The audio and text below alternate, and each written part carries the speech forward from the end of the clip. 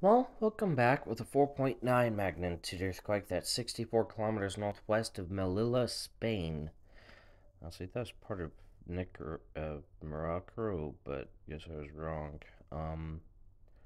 That's a little bit of the Spain exclave that's in Africa. Anyways, happened at 7:55 a.m. Central Daylight Time in the depth of 10 kilometers or 6.2 miles. So if you happen to have felt this earthquake, let me know in the comment section below and from where.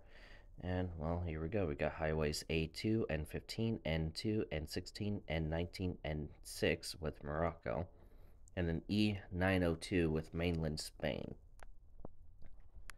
So, there's El Hoceima, well, Hosima, in Imzarin, Targist, Aknol, Nedar, uh, Taurerit, Taza, just to name a few with Morocco.